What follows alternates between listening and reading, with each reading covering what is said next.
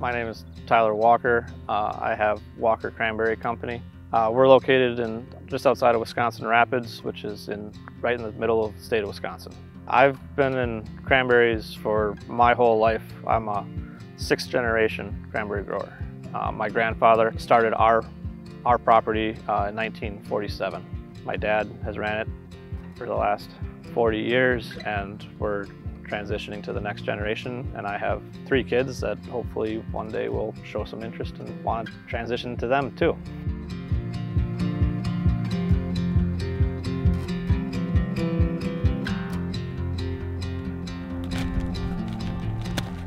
So I was born into it. It's just been sort of a part of my life since I was young. My folks were very adamant that I get out and experience other things.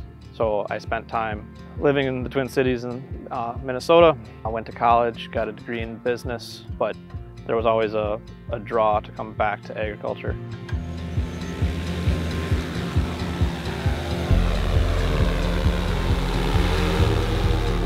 Cranberries are a perennial. We don't have to go through a planting every spring. I still have some fields on my property that my grandfather planted in the 50s. Our spring season then consists of getting everything ready, getting the irrigation and getting all the prep work out so that season can go as smoothly as possible. Most people that have seen pictures of cranberries have seen pictures at harvest. The number one question that I always get refers to them growing in water. They don't grow in water, they grow in sand, but we use water to harvest them because the berries float.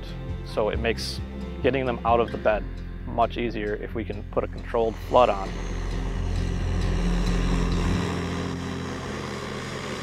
My dad and my son and I, we've been fascinated with drones for a long time.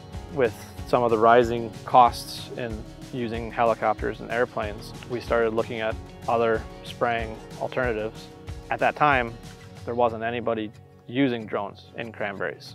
Started looking around online. Agri, Taylor's company, started popping up on YouTube, and I reached out to him, and he admitted he didn't know much about cranberries, but he knew a lot about drones. So we had some nice conversations. To be completely honest, we decided it was the right time because of the price points of everything else. And rather than spending $125,000 on a boom, we just spent $30,000 and got it taken care of.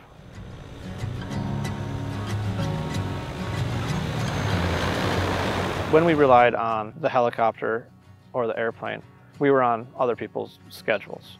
The people we worked with were always great, but there was always usually a day or two just to coordinate and get everything set up. When our scout comes through and says, we've hit the threshold for spraying, we can have the drone out flying that afternoon or that evening. If you have pests out there, every day you wait can cause a few percent difference in your yield and your crop quality when it comes to harvest time. The ability to do spot treatments and treat different fields differently has been helpful. The different varieties and the different fields don't always require the same treatment. So we've been able to customize our nutrient management and our pest management.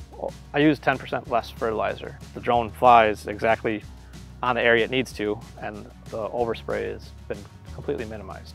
I ordered the normal amount of fertilizer and wound up with a full pallet left over, 2 tons left over. Today, with the price of fertilizer, everything has been really nice.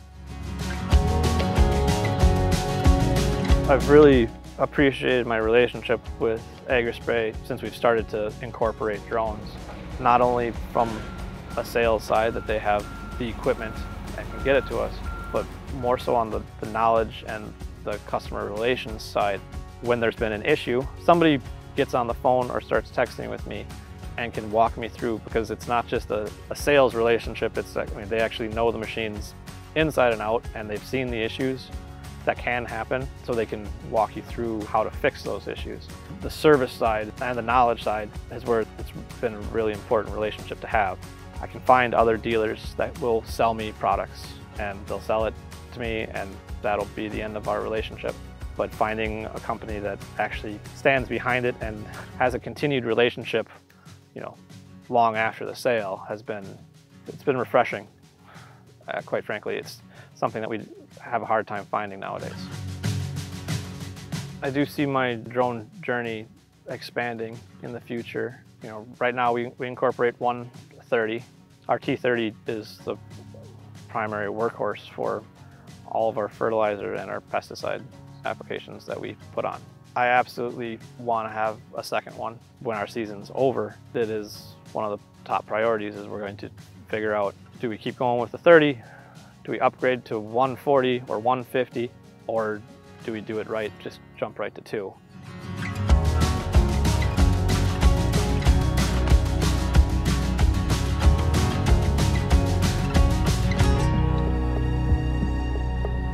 I'm Tyler Walker with Walker Cranberry Company in Wisconsin Rapids, Wisconsin.